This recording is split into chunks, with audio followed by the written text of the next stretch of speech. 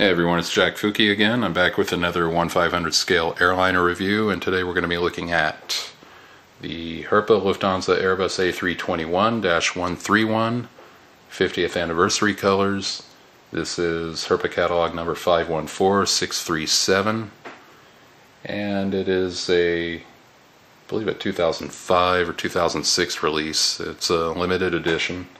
Comes in the, as mentioned before, 50th anniversary colors, and the registration is D-AIRX and is powered by two V2530-A5 engines. This review might take a little longer because I'm going to have to pull the model out of the box, but there's that stuff, pretty nice. 50 years right there. Side of the box, obviously. A little too much glare on there is causing it to not focus right.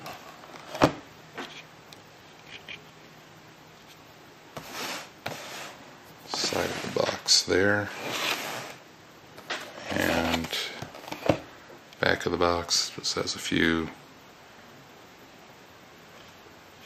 details here and there. There we go.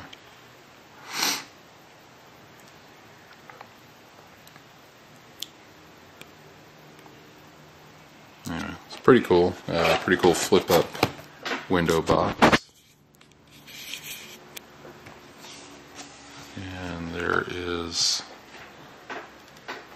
the box right there. Sorry, I can't pull back enough to where you can see everything. And then of course it's got that stupid glare on there. But it just goes through just a little history of the 50 years of Lufthansa.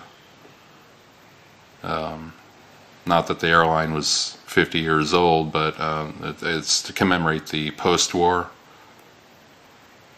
Lufthansa. And of course there is the plane right there. So that's the end of the review, everybody. Later. No, but now there is the plane. Go ahead and I'll take it out of the box here. Hopefully the camera doesn't fall over. Really nice model. I got it not too long after it came out, which is roughly around the time I first started collecting these. But there is the plane right there. I do also have this one in 1/200 scale, which is pretty neat.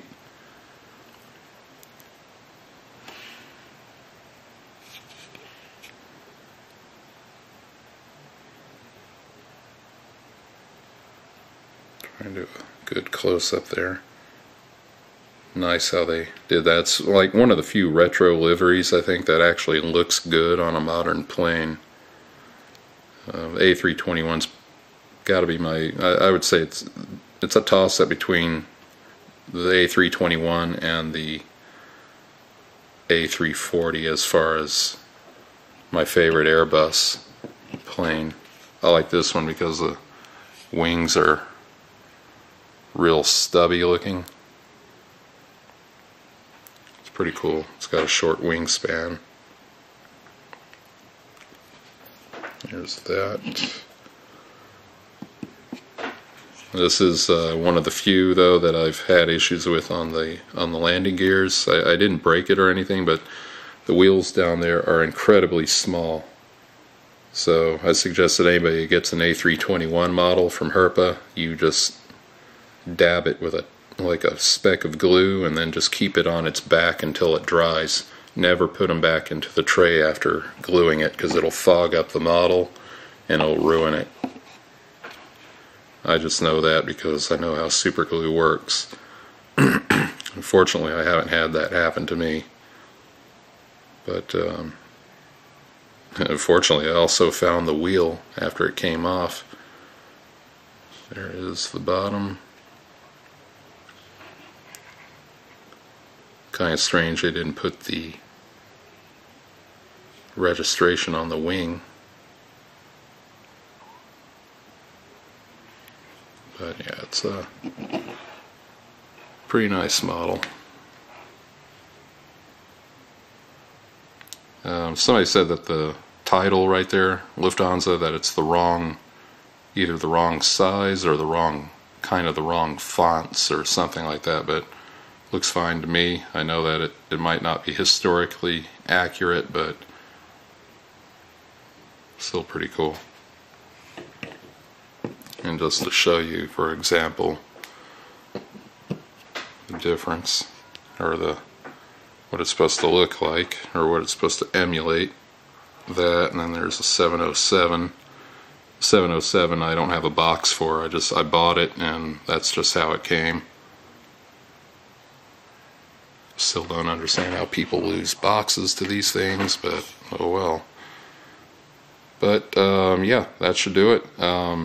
That's the review on this one. I'll see you guys in the next video. Don't forget to comment, rate, subscribe. And it's time for me to go get a drink to clear my throat here. Alright, later everyone.